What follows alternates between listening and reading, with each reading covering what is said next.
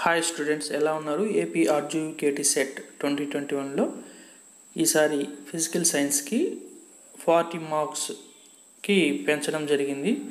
కాబట్టి మనం ఫిజికల్ సైన్స్పై ఎక్కువ కాన్సన్ట్రేషన్ చేయవలసి ఉంటుంది. ఈరోజు మనం నోటిఫికేషన్లో ఇచ్చినటువంటి RGUKT CET మోడల్ పేపర్ని ఫిజిక్స్ 20 బిట్స్ ఆన్సర్స్ విత్ ఎక్స్ప్లెనేషన్తో సహా ఈ వీడియోలో వివరించడం జరిగింది. 41th bit to assertion.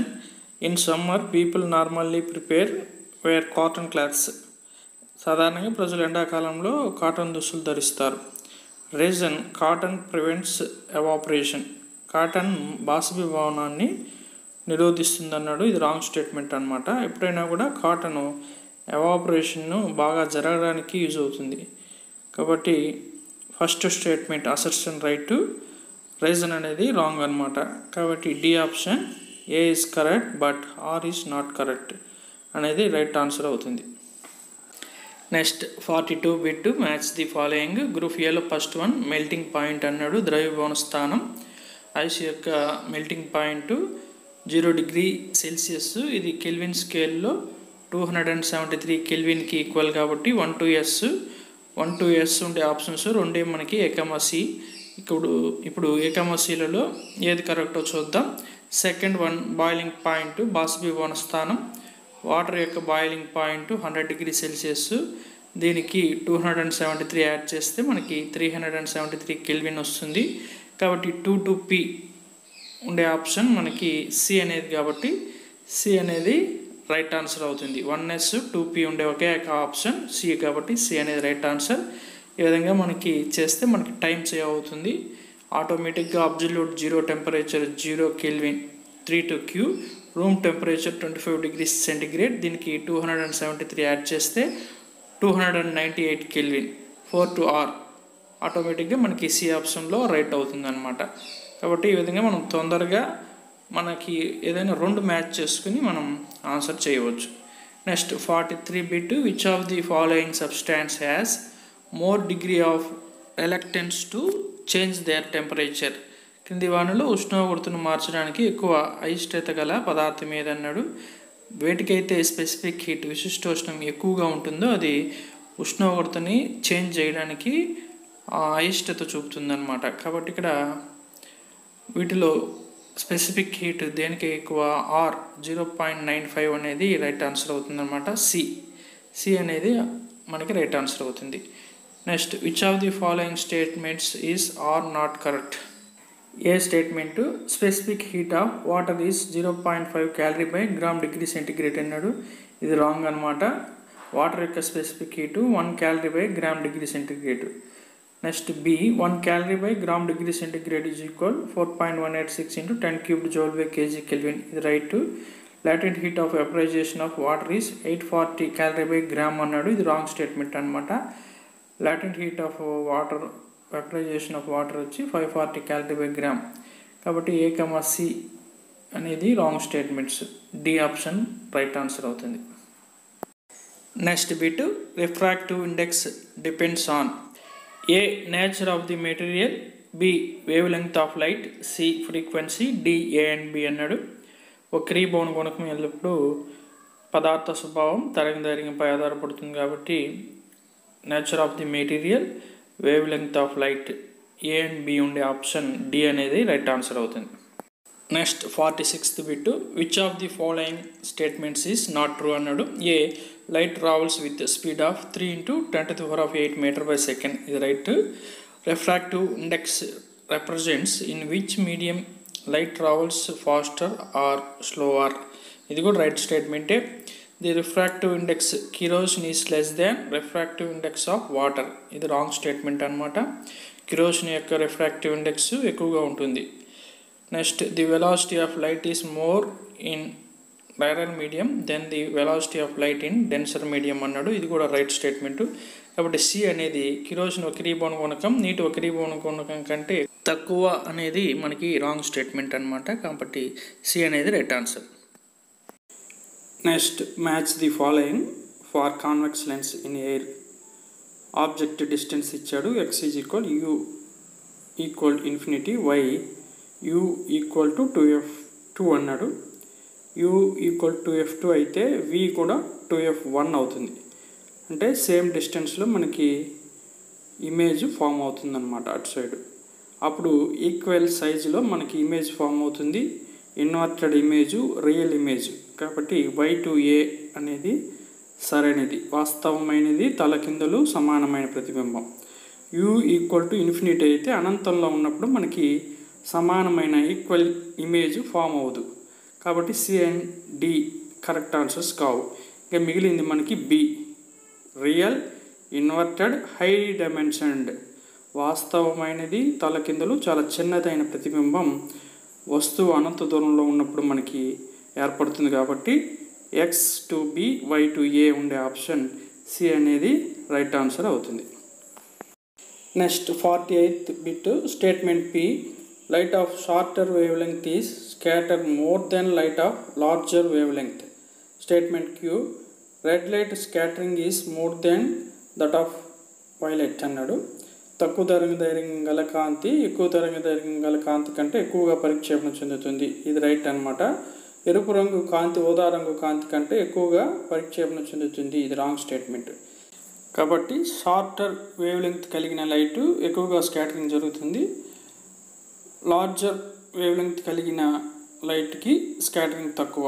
కాబట్టి స్టేట్మెంట్ పి అనేది రైటు, స్టేట్మెంట్ క్యూ అనేది రాంగ్ అనమాట. రెడ్ లైట్కి వేవ్ లెంగ్త్ ఎక్కువగా ఉంటుంది కాబట్టి అది తక్కువగా స్కాటరింగ్ చెందుతుంది వైలెట్ కన్నా కూడా. కాబట్టి ఇక్కడ P is right, P is true, queue is false. A statement ఏ అనేది కరెక్ట్ ఆన్సర్ అవుతుంది. Next 49th bit. Ratio of speed of light in vacuum and speed of light in any medium is. శూన్యంలో కాంతి వేగానికి మరియు పదార్థంలో కాంతి వేగానికి గల నిష్పత్తిని మనం పరమ వక్రీభవన గుణకం, అబ్సల్యూట్ రిఫ్రాక్టివ్ ఇండెక్స్ అంటాం. కాబట్టి ఏ అనేది రైట్ ఆన్సర్ అవుతుంది. Which of the following has higher speed of light through it relatively with other 3. క్రింది వాణిలో దేనిలో మిగతా 3తో సాపేక్షంగా ఎక్కువ కాంతి వేగం కలిగి ఉంది అంటే ఎయిర్ అనమాట, గాలి. గాలి యొక్క రిఫ్రాక్టివ్ ఇండెక్స్ 1.0003. మిగతా 3 కన్నా కూడా గాలికి రిఫ్రాక్టివ్ ఇండెక్స్ తక్కువ కాబట్టి గాలిలో లైట్ హైయర్ స్పీడ్తో ట్రావెల్ అవుతుంది. కాబట్టి ఎయిర్ అనేది రైట్ ఆన్సర్ అవుతుంది. తర్వాత muscular diaphragm in our I is called. కంటిలోని కండరయుత డయాఫ్రామ్ను dash అంటారు. ఐరిస్. సి అనేది రైట్ ఆన్సర్ అవుతుంది. Next 52. When an object is placed at distance of 25 centimeters from our eye has minimum focal length is. ఒక వస్తువును మన కంటి నుండి 25 సెంటీమీటర్ల దూరంలో ఉంచిన కంటి యొక్క కనిష్ట నాభ్యంతరం అంటే ఇక్కడ ఎఫ్ మినిమం, ఇది మినిమం ఫోకల్ లెంగ్త్. ఇది డైరెక్ట్ బిట్ టెక్స్ట్ బుక్లో కూడా ఉంది, 2.27 సెంటీమీటర్స్. బి అనేది రైట్ ఆన్సర్ అవుతుంది. తర్వాత doctor advised 4D lens then the focal length is. Doctor 4D కటకం వాడమని సూచించిన దాని నాభ్యంతరం. ఇక్కడ మనకి formula power P equal to 100/F. ఇక్కడ ఎఫ్ని సెంటీమీటర్స్లో తీసుకుంటే ఈ ఫార్ములా అప్పుడు ఎఫ్ ఈక్వల్ టు 100/4 అవుతుంది. 100/4 చేస్తే మనకి 25 సెంటీమీటర్స్ వస్తుంది. కాబట్టి ఏ అనేది రైట్ ఆన్సర్ అవుతుంది. Next 54th bit. A prism with angle A is equal 60 degrees produces an angle of minimum deviation of 60 degrees, then the refractive index of the material of the prism is. ఒక పట్టకం యొక్క కోణం ఏ is equal 60 degrees మరియు కనీస విచలనం 60 degrees అయిన పట్టకం యొక్క వక్రీభవన గుణకం. ఇక్కడ refractive ఇండెక్స్కి formula n is equal to sin a plus d/2 by sin a/2.